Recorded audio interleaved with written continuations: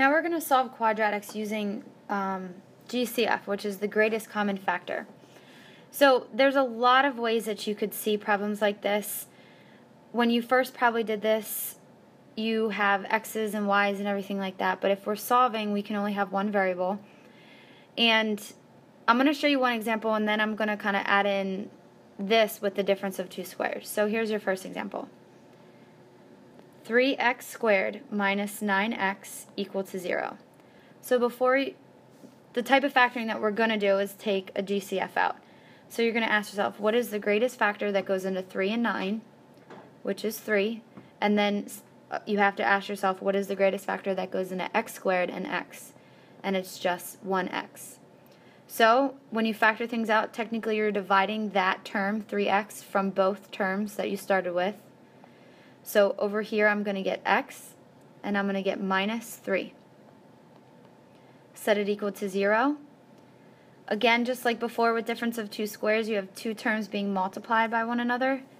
So what makes this equal to 0?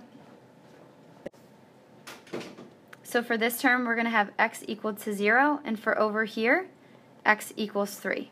So those are our two solutions. So if I added on to this and made a problem, let's say I have 4x squared minus 16, let's do 16 equals 0. So this is nice that it is the difference of two squares, and coincidentally 4 and 16 both are perfect squares, so you could do the difference of two squares. But anytime you have a GCF, you have to take it out first. Yes, you can do the difference of two squares and then take it out of your factors at the end, but when you do that, you're going to have to do it twice and then multiply the numbers. So if you just take it out at the beginning, it's not even going to be an issue. So if I take out a 4, I'm going to be left with x squared minus 4. I still have the difference of two squares. This 4 just hangs out with us, and we have x plus 2, x minus 2.